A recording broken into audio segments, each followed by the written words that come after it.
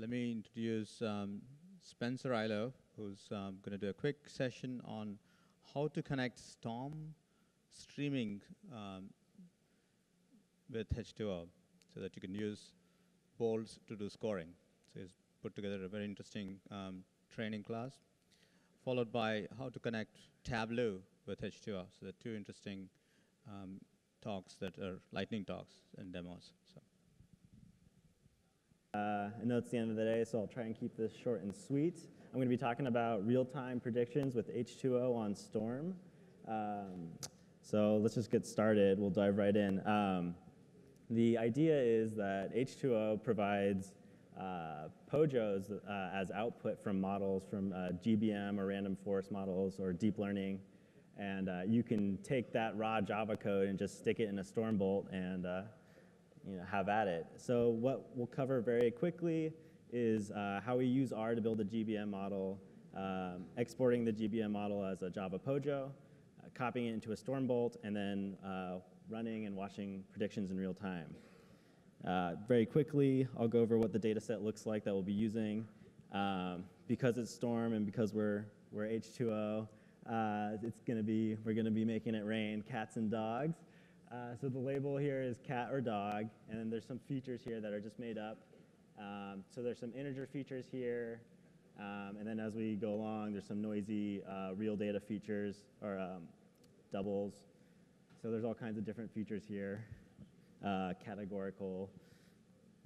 So we train a model on this data set, and then we score and generate a Java POJO. So I'll show you how that's done with some very simple R code.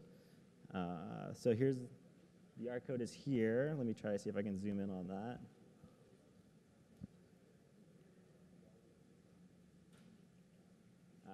Here we go. So the kind of standard thing that you've been seeing all day today, the init. We import the data set, which is right inside of the directory under Storm streaming. You'll see training data CSV. No extra paths are needed. The X is going to be all of the features in the data set. Y is the label cat or dog. We're going to generate some POJOs, some Java code, and we're going to put in a directory called generated model. If you have trouble doing this on your own, we have a pre-made generated model directory already here for you. And the rest of this is just commands of how you extract the Java code from the H2O instance. So I'll go ahead and run this right here. So just gonna run this guy. So I'm already inside of the directory. I can show you that. I'm in tutorial streaming Storm. Go ahead and run. So this will start up a JVM, an H2O instance, run through this. So it's importing the data. It's 1,000 rows, and it already ran the GBM and made all the right code. The output is here under generated model. We can see what that looks like. So you get a class called GBM POJO, and that's literally all you need to really know about what the model looks like as output. You can scroll through this, make this a little smaller, and see that we have each tree here from the model. We made a GBM with 10 trees, 2 classes. So each tree here per class gets its own Java class. And this is how we predict. There's a main method here that's really important. It's the predict call. Excuse me. It's the predict call with your input data row, and then there's an output. Zoom in on that.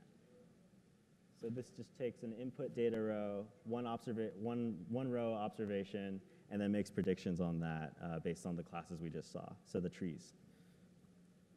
So we can see what this looks like inside of a Storm bolt. I've got this pulled up on the browser. So scroll down here. So at the bottom, this is all on GitHub. You can follow through this tutorial to build it yourself. But the main piece of work here, the meat, is this execute code inside of, this is going inside of a bolt I'm calling prediction bolt. This is the class prediction bolt inside of my storm topology. All I do is I instantiate a new GBM Pojo object. I take in a new raw data from the tuple that I'm reading out of my spout, and I just jam that into the predict call right down here. So p.predict, p is my GBM Pojo, data is my input data, and preds is what I'm going to be filling in. So this will be my predictions. And after that, I just emit the probability and the class, and that's literally all I do. To make it kind of fun, I have this second bolt here, which writes the class to a file, and I use that to visualize it with D3. So let's look at the visualization. Let's go ahead and run this.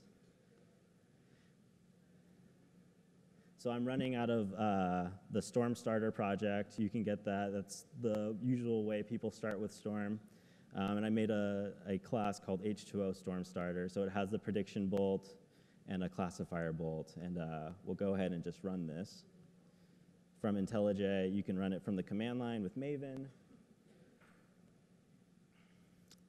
So it's booting up a Zookeeper server here, and it's going to start the Storm topology in just a second. Meanwhile, we can go ahead and start looking at what this will look like. So it's already emitting classes here, so you can see emitting score probabilities, emitting cat, cat, dog, dog. And then the visualization I have here has it raining cats and dogs, right?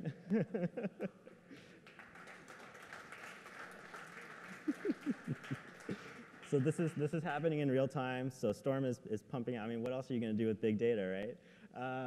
Storm is pumping out cat observations and dog observations, and it's changing the pictures that you see raining down there. Anyways, that's it. That's all I got.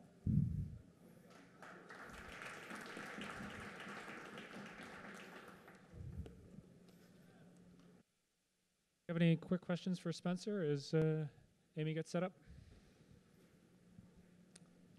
Got one back here. I want to make a quick shout out to Joel Horowitz. He supplied me with those great pictures, and this whole thing couldn't have been done without him.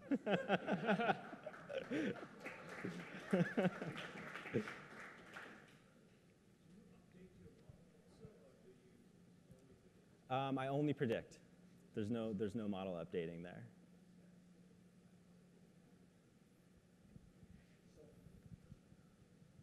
So Pojo is the model format basically Storm can take, right? Right. So Storm is a Java project, and the Pojo is just a plain old Java object. So all I'm doing there is I have a Java class that I call in. So Pojo is just a plain old Java object. Okay. Other model format is the thing what the Storm would take here.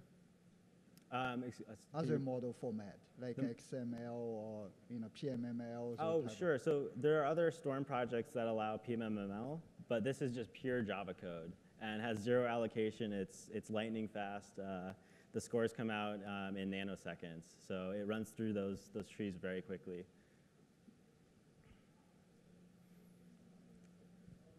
Yeah, one of the things you can sometimes run into with things like PMML is that you now actually have to have some software that then interprets that and then creates some Java code. With the way that we do it here with the Pojo, we basically are able to create optimized code exactly for the results that came out of the model. And so we get a nice guarantee on speed when we kick out this Pojo, and we just hand it to you and say, hey, use this instead of taking a more abstracted set of values and then trying to reinterpret that again. Okay. All right. Thanks, guys.